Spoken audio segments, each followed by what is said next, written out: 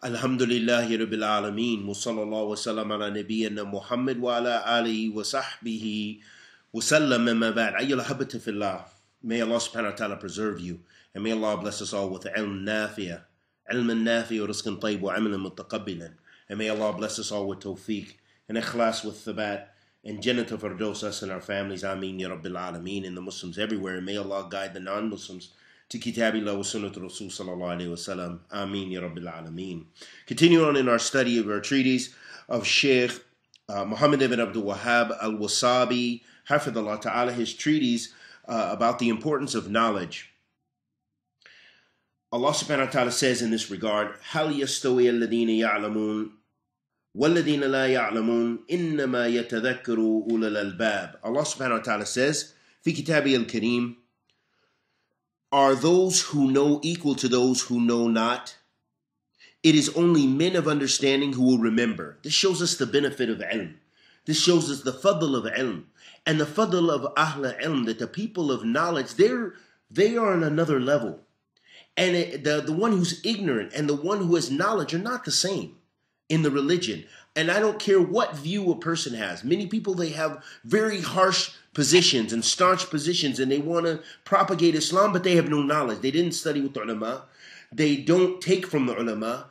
They maybe make takfir of other Muslims or make tabdi' of other Muslims, and they don't have ilm, and they don't have hikmah, and they don't have fiqh fi deen.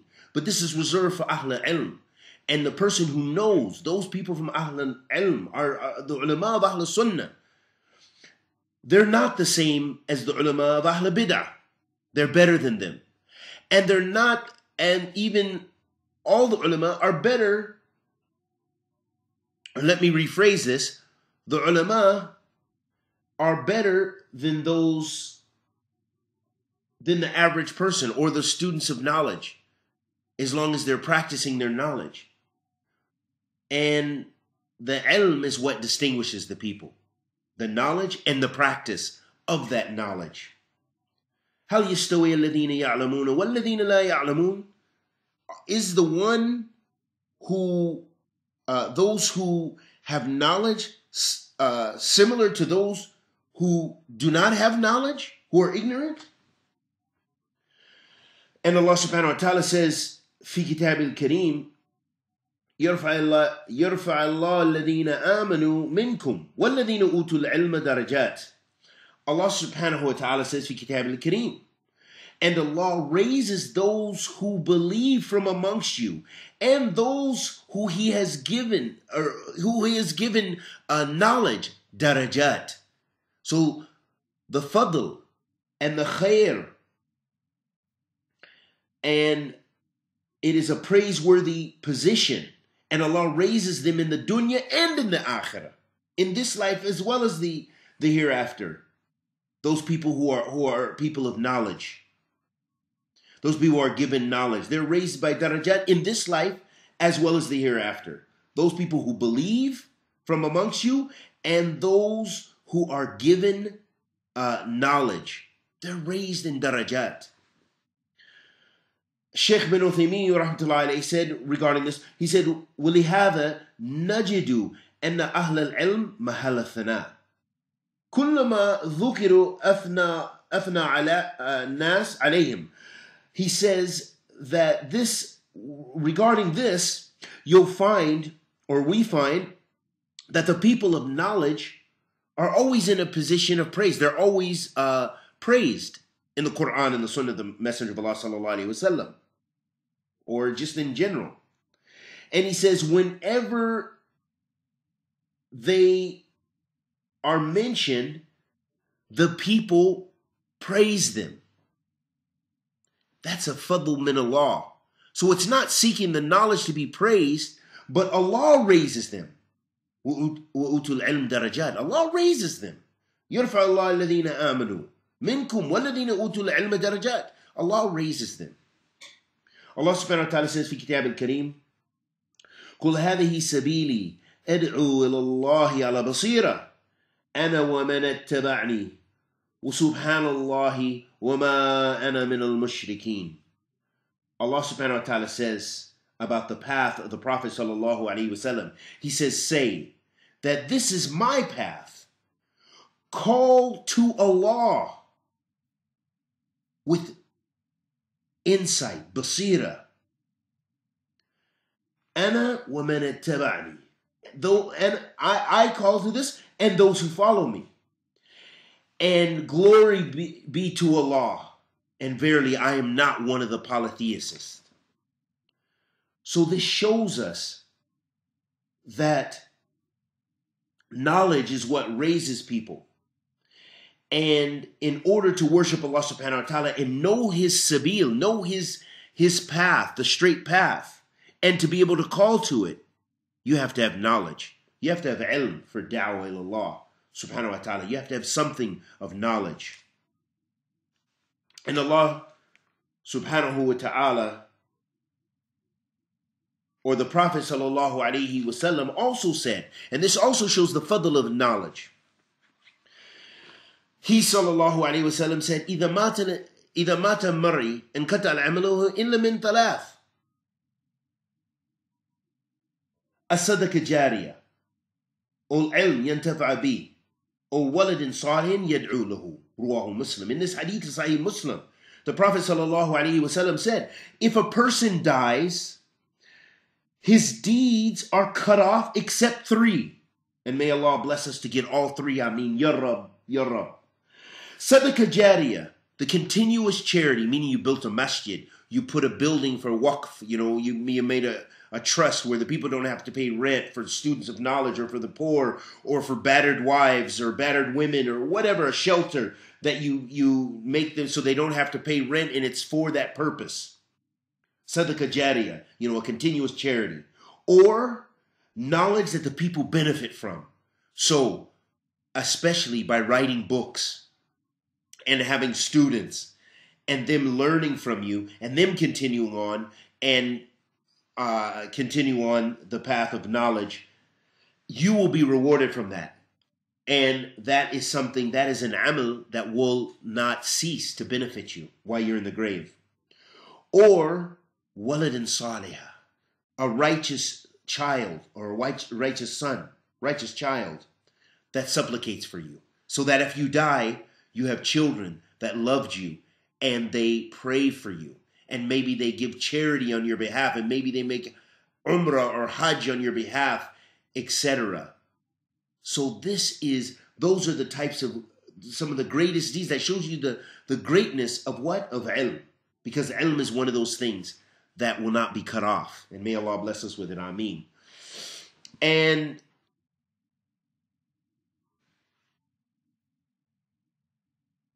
also illustrating the benefit of the people of knowledge, Allah subhanahu wa ta'ala says في كتاب الكريم يا أيها الذين آمنوا أطيعوا الله وأطيعوا الرسول وأولي الأمر منكم. Allah subhanahu wa ta'ala says, O you who believe, obey Allah and obey the messenger and those who are charged in authority over you.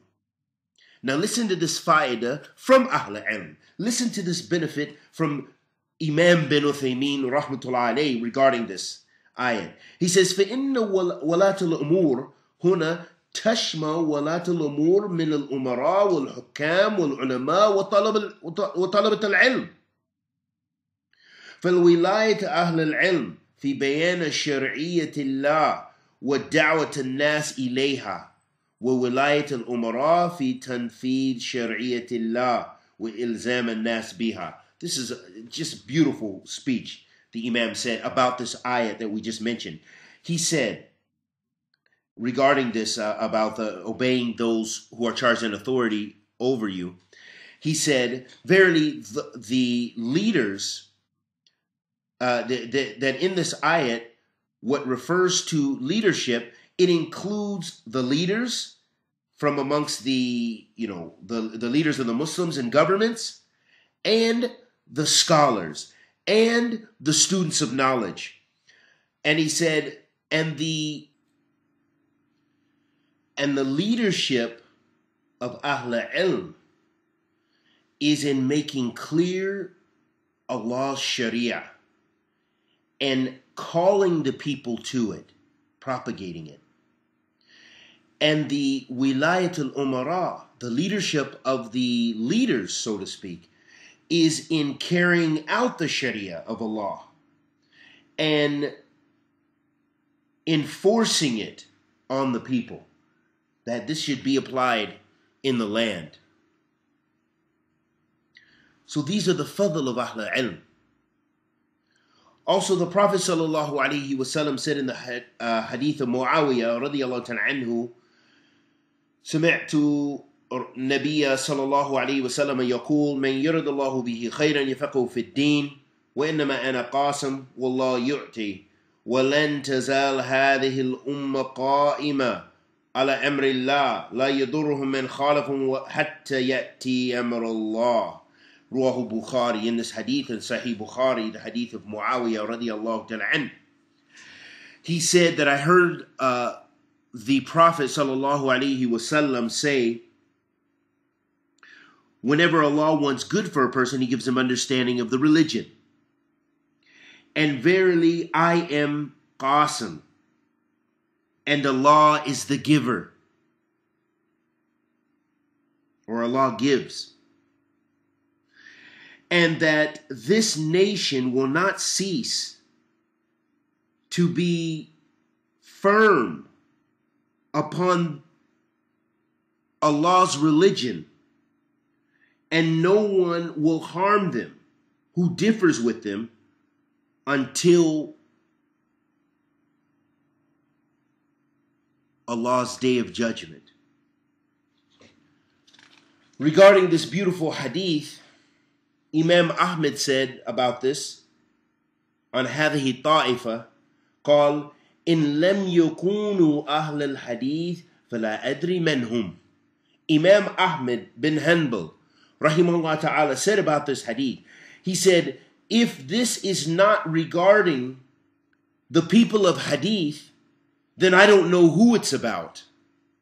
Letting us know the Ahl Hadith, Ahl Athar, Ahl Sunnah wal Jama'ah, the Salafiyun, those people who adhere to Kitabillah wa Sunnatu Rasul sallallahu alayhi wa sallam, and especially from amongst them the people of knowledge, are those people that the Prophet sallallahu alayhi wa sallam was letting us know that they will not be harmed, even if people differ with them, and even if they try to harm them. That Ahl Ilm and Ahl Sunnah will be in existence, bi'idhnillah, until close to the last days, when ilm is finally lifted, and there will just be jahil and people who don't know, and the worst of people will be in existence. So up until that point, Ahl Sunnah and Ahl Ilm will be mawjood. وقال قاضي عياد رحمه الله تعالى أراد أحمد أهل السنة ومن يعتقد مذهب أهل الحديث. الله أكبر. Qadi Iyad said about the statement of Imam Ahmed that we just mentioned, he said Ahmed meant Ahl Sunnah, and those who hold the belief and the ya'taqid madhab, the belief and the way of Ahl Hadith.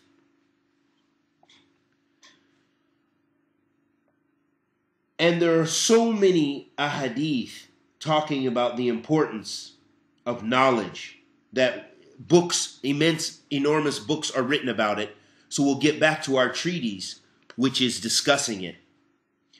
And before we do, one last hadith of the Prophet ﷺ, the hadith of Abdullah bin Mas'ud radiyallahu ta'ala anhu, who said that the Messenger of Allah ﷺ said that there is no hasad or envy except for two: a man who Allah has given wealth and he spends it in the truth, to aid the truth, and a man who Allah has given wisdom, hikmah, meaning ilm and hikmah, wisdom, and he dispenses with it, he practices it, and he spreads it amongst the people, he teaches people.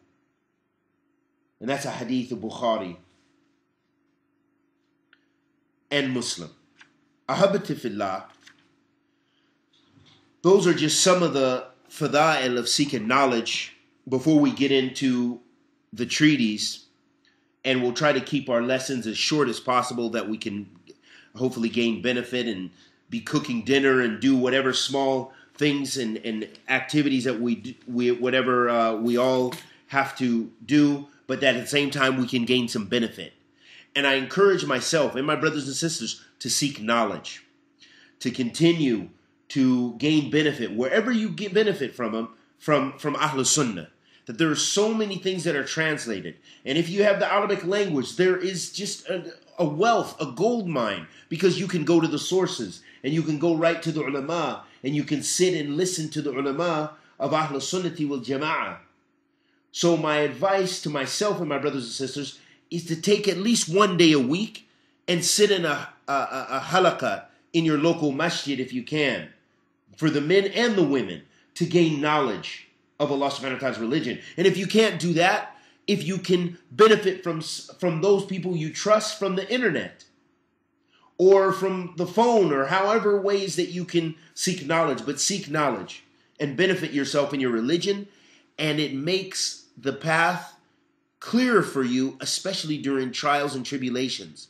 Because what we find is many people that when trials and tribulations come, they blow to the right or they blow to the left, and some blow away completely, meaning that they leave Islam due to fitna and trials, or that they become extreme, like the takfiri extremists, like all these groups out there, like Shabab and Boko Haram and all these other extremists that don't represent Islam.